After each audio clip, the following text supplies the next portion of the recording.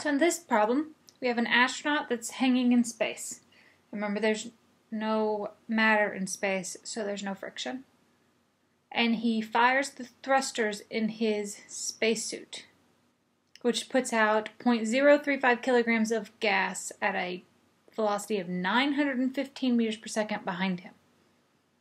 You're given the mass of the astronaut after the gas is expelled, and you're asked how fast and in what direction is the astronaut moving after he fires his thrusters.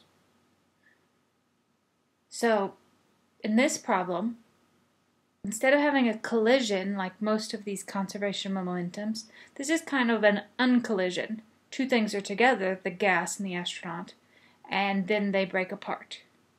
This is actually how astronauts move in space.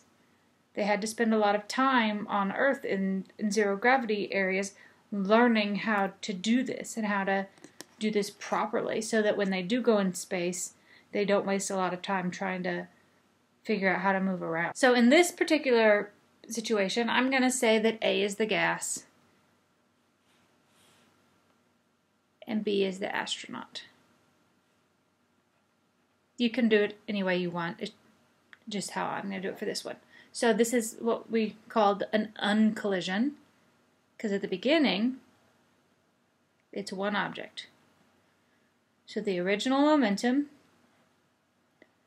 is equal to the momentum of the gas after and the momentum of the astronaut after. We aren't given the mass of object AB, though we could just find it 79 plus 0.035, but we also don't need it because we know that the velocity is 0 when they're together because they're motionless. So that means PAB1 is equal to 0.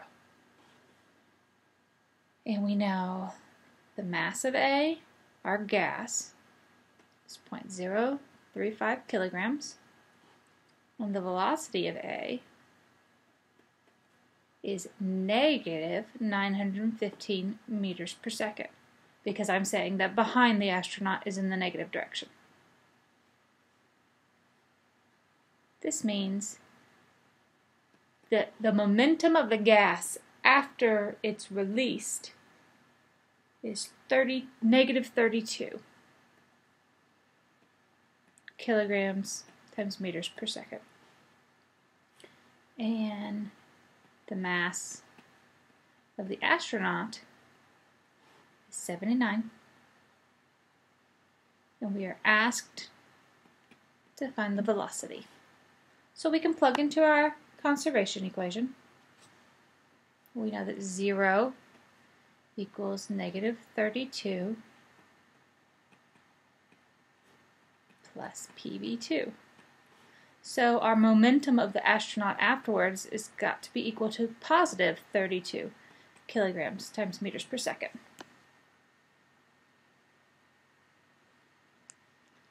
And we know that P equals M times V, so V equals P divided by M.